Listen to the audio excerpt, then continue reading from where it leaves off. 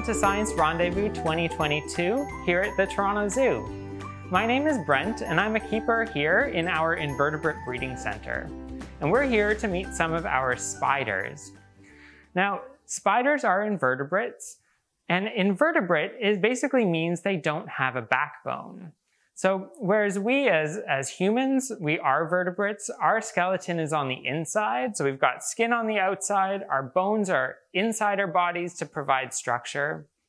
For a spider or an insect or other invertebrates that have an exoskeleton, that skeleton is on the outside of their body. So that exoskeleton protects all of their internal organs, but it means they have some different challenges that we don't have.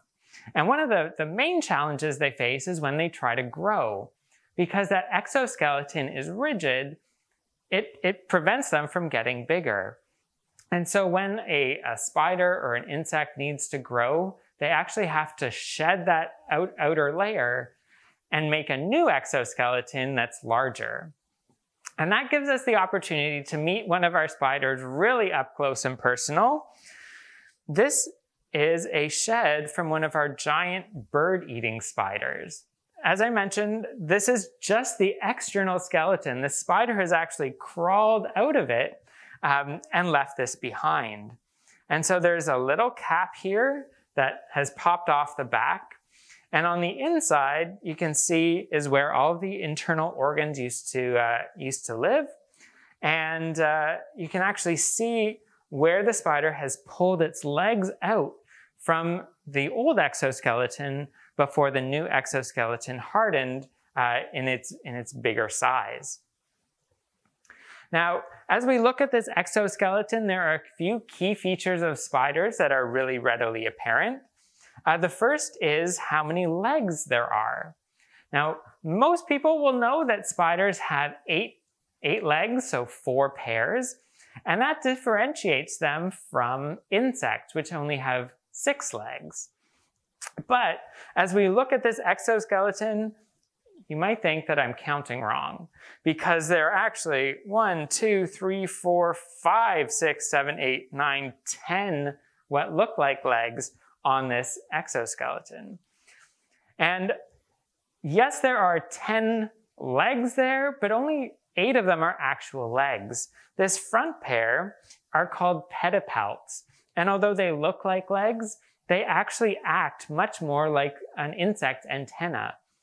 So they're scanning the environment, they're sensing, rather than actually helping the spider move. Now, another neat thing about spiders, they have 8 legs, but did you know they also have 8 eyes?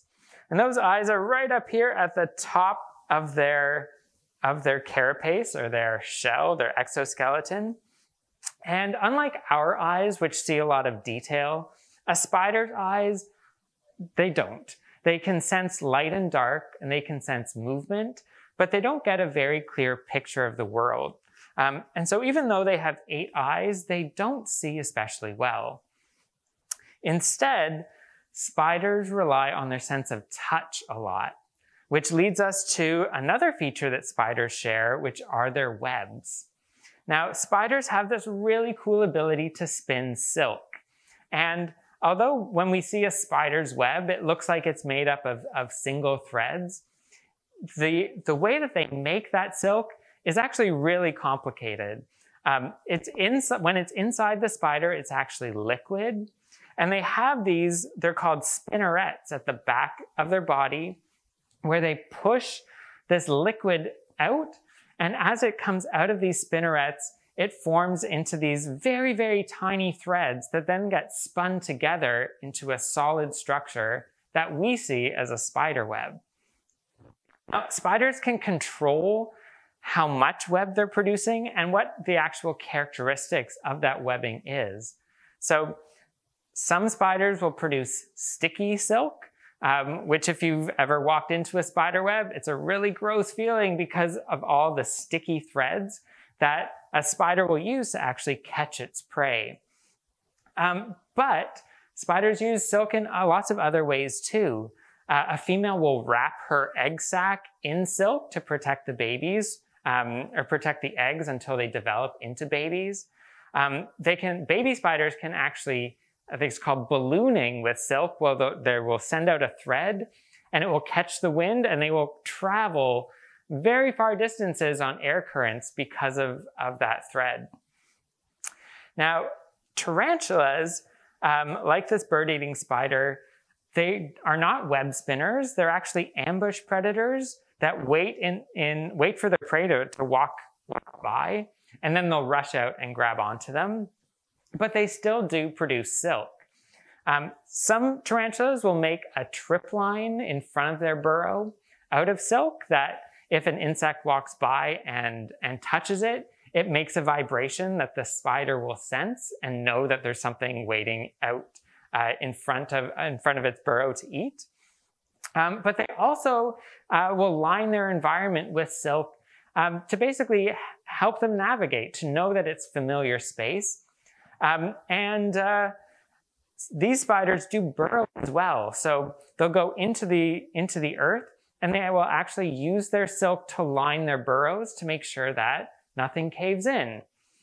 So lots of really cool ways that different spiders use silk in different ways. So I'm going to put down this exoskeleton, which again is from the giant bird-eating spider, which is one of the largest spiders in the world.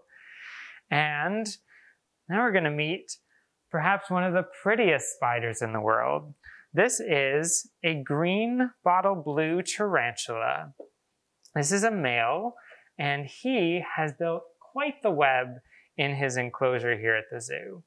Now this is typical of this species. They live both on the ground and in trees at low levels, and the web provides them with security. And so this male has built almost a hammock in his enclosure to kind of mark it as his own, make sure he feels comfortable, and basically say that this is where I live. Now we can see he has spinnerets just like the other spiders at the back, and again that is where that silk is made. And just like the giant bird-eating spider, this tarantula's web is not sticky at all. It is designed for comfort and stability rather than catching prey. So those are just two of the species of spiders that we have here at the zoo. Did you know throughout the world there are over 40,000 different kinds of spiders? And right here in Canada alone, there are over 1,400 species. There are lots of spiders in the world. They are all predators, meaning that they hunt other animals, but they're generally not dangerous to people. Spiders hunt using venom, but because we are so large, most of the time their venom doesn't hurt us at all. Or if it does, we just get a little bump like a mosquito bite. So don't be afraid of spiders. When you're out walking around, or even in your house maybe, have a look and see what kinds of spiders you can see and admire the diversity of spiders. Remember, they don't all build these sticky Halloween-like orb webs. Some of them are hunting spiders that actively chase their prey. Some of them make tangle webs that will catch their prey in a mesh of non-sticky webs. And the best time, I think, to see a spider is early in the morning on a summer's day when there's lots of dew in the air, because a spider's web will actually collect all that dew. Investigate it. See how it's made, because that web is generally made every single night, brand new. And when a spider is done using its web for the day, it will actually eat it in order to get all of the proteins that make up the web so they can spin another web the next night.